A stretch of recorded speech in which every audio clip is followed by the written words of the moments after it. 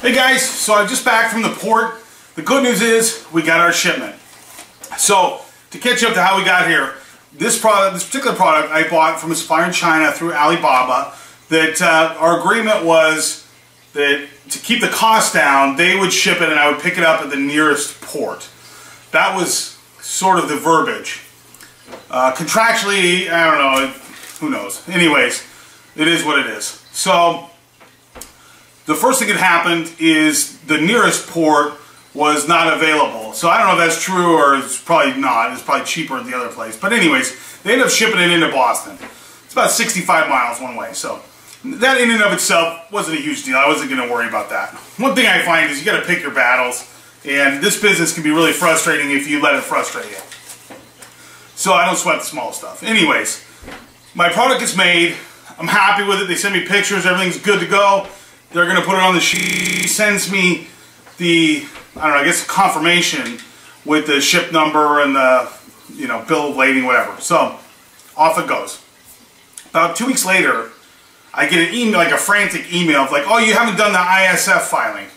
I didn't even know what an ISF filing was, let alone that I had to do it. Anyhow, it's basically, it tells customs and whoever else that this is the item that's on the ship, here's how much it costs, here's where it's going. It gives it a tariff code so that they can tax you appropriately if necessary, etc. I don't know if you can do this yourself. Maybe you can go to customs and do it yourself. I don't know. I ended up just going online and Googling ISF filing and ended up with an outfit that did it for me. It cost me $125. So anyways, 125 bucks I wasn't counting on. Like I said, I don't sweat the small stuff. So at that point I figure I'm good to go. Then I get an arrival notice along with a bill for $284.50. So a couple people asked, so I'll just tell you what was on that bill. So it's an arrival notice that says here's who the shipper is, here's your name, your bill of lading, container number, all this stuff. And then it says the Boston Freight Terminal and gives you some information on that. It also breaks down the weight of your shipment, how many, you already know all this stuff, number of packages, whatever. So then it says original bill of lading required, which is okay, I have that, they sent that to me. And then it says check required, all charges must be paid prior to release of cargo, no personal checks. Huh, so this is all a surprise to me. So the bill is $284.50, and here's what that's for, they're freight charges. I assume these all have to do with the port. They seem to be like port charges, so I'm not going to say maybe that the people in China knew this and were trying to get by me. I think they probably assumed I either knew this or was experienced enough that I would know that, which clearly was not the case.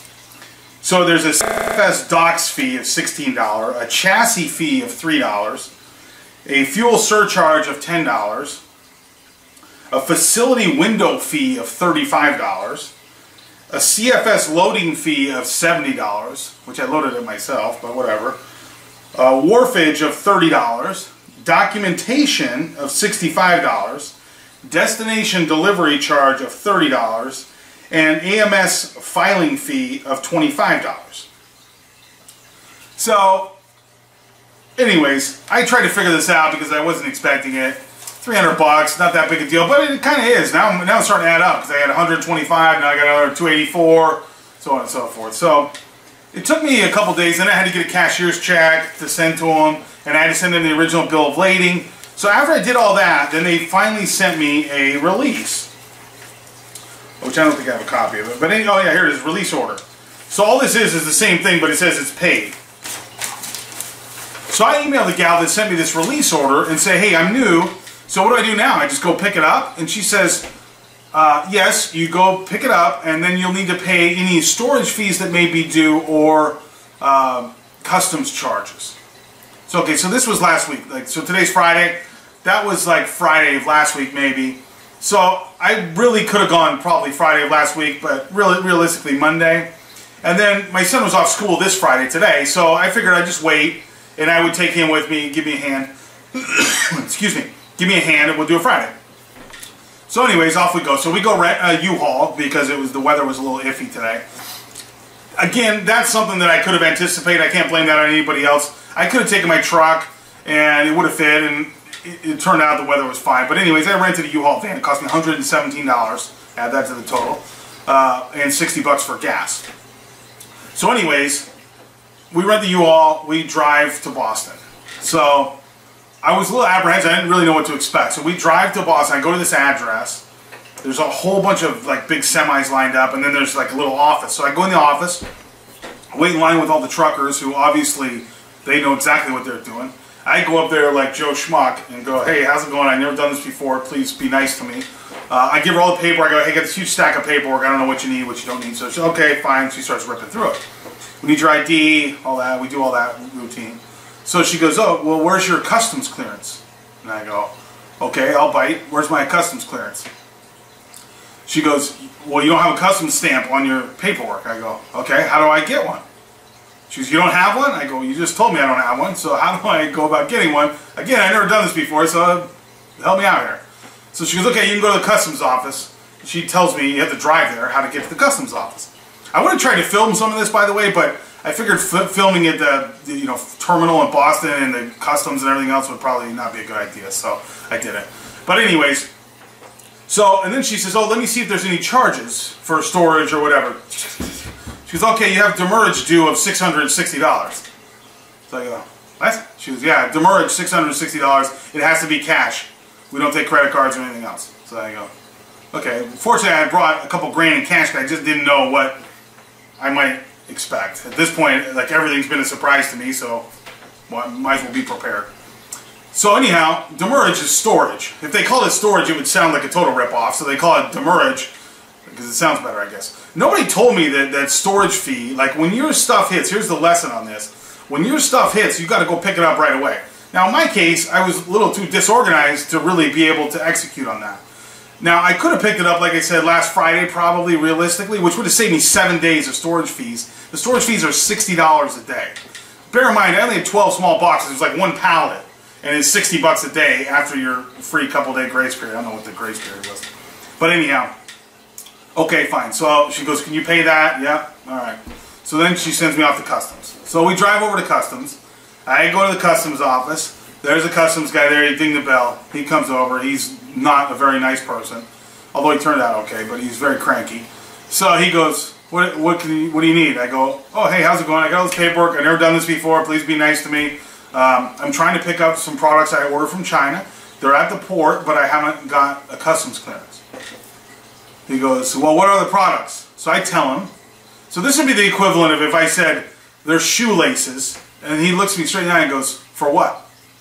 And I go, well, for tying shoes. Duh. And he goes, it's not what I mean. What are you going to do with them? I'm like, okay. Sell them? I don't know what you're looking for. Oh, you're going to sell them, so they're for resale. I go, yeah.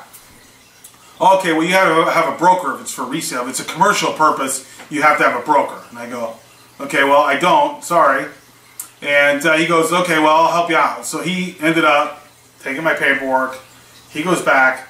10 minutes later, it really wasn't that big a deal. He comes back with it all signed up. I didn't have to pay anything. So that was cool. So anyways, he comes back, gives me the paperwork. We go back to the port office. So now at this point, I got all the paperwork I need.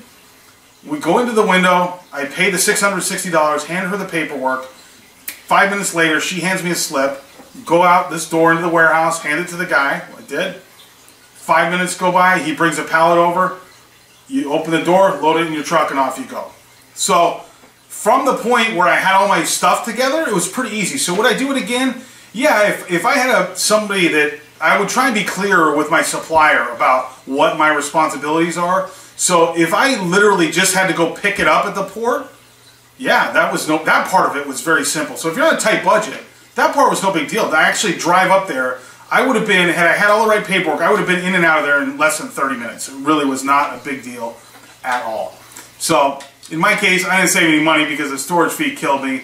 So I had an extra $125 for the ISF filing, $284 for the whatever the bill from the shipping company, $660 for storage, $117 for the U-Haul, and $60 for gas. So that one cost me a little bit. Lesson learned. But anyways, hopefully I can help you avoid some of that on your next item. That's it. Thanks for watching. Be sure to like and subscribe.